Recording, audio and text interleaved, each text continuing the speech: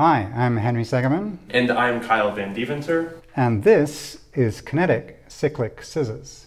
So what exactly is this mechanism, and why does it work? Before we can answer this, let's talk about self-similar quadrilateral tilings. Starting from an arbitrary quadrilateral, we can create a tiling by translating, rotating, and scaling copies so that they match along the edges. We can repeat this process as many times as we want, creating a tiling of the punctured plane. It's not the whole plane because the tiles shrink down, approaching but never quite getting to a limit point. We can turn the diagonals of each quadrilateral into a pair of scissors. And in this case, the scissors can move, changing the quadrilateral tiling. But can the grid always move, no matter what shape of quadrilateral you start with? Here's an example mechanism that shows some of the complexity. These scissors are part of a self-similar tiling. If you made quadrilaterals out of each of these scissors, then you'd be part of one of these self-similar quadrilateral tilings, but only in this configuration. If I start moving away from this configuration, you see that the scissor up at the top moves much more quickly than the one at the bottom. And if you extended this further along, it would happen even more quickly. So this little mechanism goes about as far as this, but you couldn't extend it much further, it would just seize up. It's only going to work in this configuration. Here's an easy example. If the quadrilateral is a rectangle, then the scissor grid you get is the same as in this mechanism. So what's going on here in general? To answer this question, let's look at an arbitrary scissors. The linkage itself is created by two rigid arms, which are the solid white lines that you see. And those arms are connected together at a pivot in the center. The angle between the arms is denoted theta, and that angle is allowed to change freely as the arms rotate.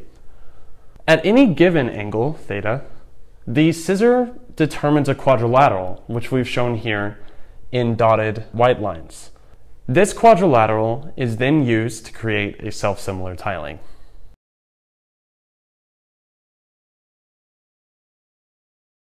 So this is what it looks like whenever you stack one scissor on top of another, like you would two quadrilaterals in a self-similar tiling.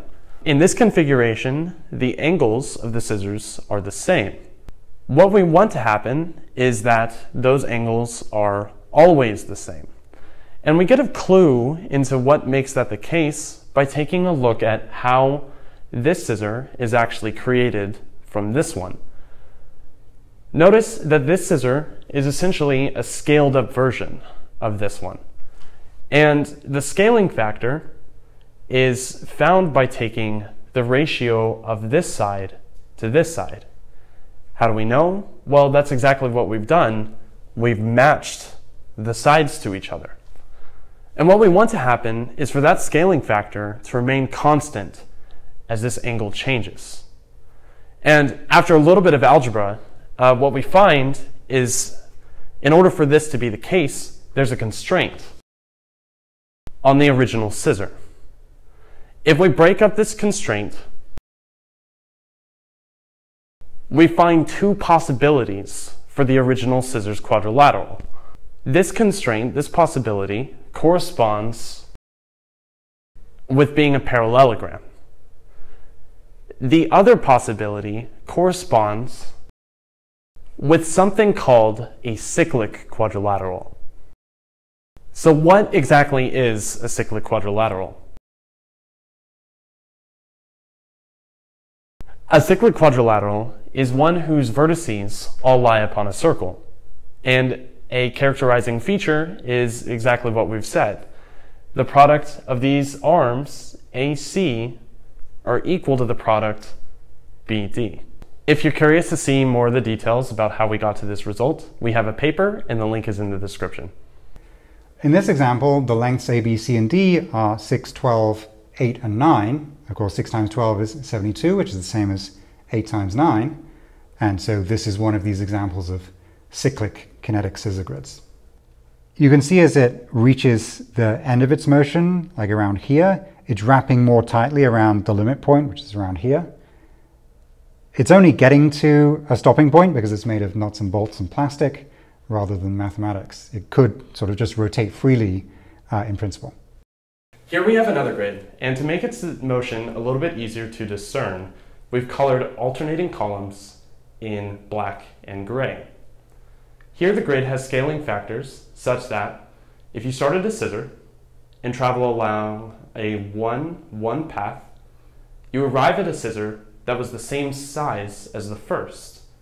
This allows for a couple of things, one of which being that when the scissors are at 90 degrees, like they are approximately here, the grid has a line of mirror symmetry, as you can see. Another thing that this allows for is that whenever the grid deploys, we actually reach moments of finite rotational symmetry. This happens as the scissors of the same size line up with each other. Here, we've close to the end of our motion, and we can see that the columns line up radially from the limit point. However, if we deploy in the other direction, the columns actually spiral around the limit point. In this version of the grid, unlike the previous one where we went along a 1-1 path to get to a scissor of the same size, here we go along a 1-2 or a night smooth path. So this one is the same as this one, and so on.